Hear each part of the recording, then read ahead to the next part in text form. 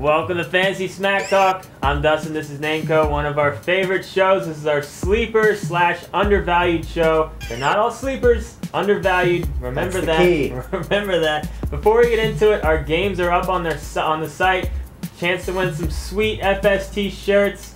Also, we got our friends over at boxbreakings.com. Every week, a weekly winner will get entered into a special FST box break. If you're not sure what that is, go to their site, check it out. It tells you all about it. It's very cool. All right, we're going to start off with Matt Ryan. Now, he's not necessarily a sleeper because he's a household name, but where you can get him in drafts we really like. He might be able to step it up to that elite quarterback level this year, and he plays great in domes. It's been well documented. He's got 12 games in a dome this year. We absolutely love Matt Ryan. Next, we got Next, we got a guy where Dustin has a picture of him that says, "To Dustin, hugs and kisses, Timmy." That's how, but Dustin wrote it. It's a little weird. It's not quite to that level, but I love taking a gamble on Tim Tebow this year. He's going to go so late in the draft. He can be your quarterback 2 with the potential of being a quarterback 1. I think it's a great move. 6 rushing touchdowns last year. Look at how he finished his last 2 games when he was the starter. He played great. If they ship Kyle Orton out of town, do not be afraid to draft Tebow in the later rounds. Yeah, and it's really not that bad of a move. His numbers were sick whenever he got the time last year. All right, we're going to be talking about a running back now, and that's Ryan Grant. You know, James Starks really didn't show anything to us last year. He had 1 good game, and Grant fully expects to be the starter now. He's healthy again, and his last full season, he had 1,253 rushing yards and 11 rushing touchdowns. You can get this guy way too late. He's a great risk-reward type play. Yeah, on that offense, how many points they're going to score again. Next, we got Santonio Holmes out there with the Jets right now. Even if he stays with the Jets, which has been well documented that he wants to, I think it's a great situation for him. Look for the Jets to throw enough to where Holmes is going to have value. But if he lands in the right situation, don't forget what he did with the Steelers before he left. I mean, this is a really talented receiver, and we've seen him ranked really low in a lot of rankings. If he lands in the right situation, we don't think top 10 wide receiver is out of the question.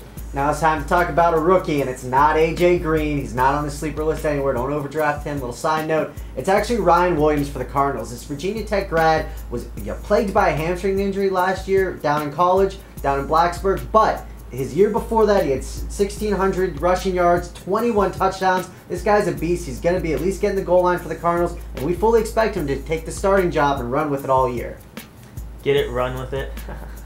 Next, we got Austin Collie. This guy was absolutely on fire at the beginning of last year. Then the concussions started popping up. Just really unfortunate that that had to happen to him because he was on pace for a great year. But we expect him to come back and pick up where he left off.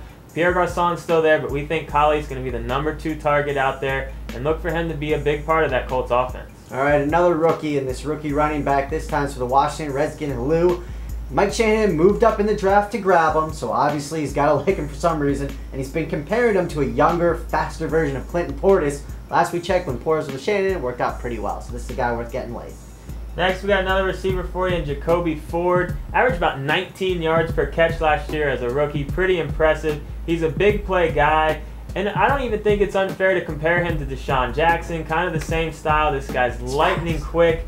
And the Raiders could have a slightly better offense this year, so look for Ford to benefit with that as well. And it's been well documented with him that they're going to look to get him the ball a lot more in 2011. Next, we got a tight end, and that's Jimmy Graham. Whenever he took over the starting duties for the Saints, he played great. Drew Brees really looked for him, especially in the red zone. He's a tight end. You know, pass on all of those big-name guys and get Graham later. And when you're passing on them, you can load up with those running backs and receivers. And the last guy we're going to talk about for our sleepers undervalued is Mike Thomas. Brent and I actually really like this guy this year. He's entering his 3rd year, which is always the, what you look for in a receiver. 3rd-year receivers tend to break out more than any of the other years. 66 receptions, 820 yards last year. We fully expect him to be the #1 receiver in Jacksonville, as you'll see in our Bust and Overvalued shows with Mike Sims Walker.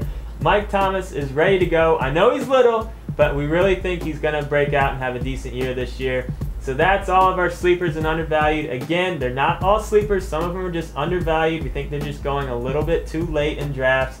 But don't forget, check out our contest. Check out boxbreakings.com to see what that's going on. It's going to be a lot of fun.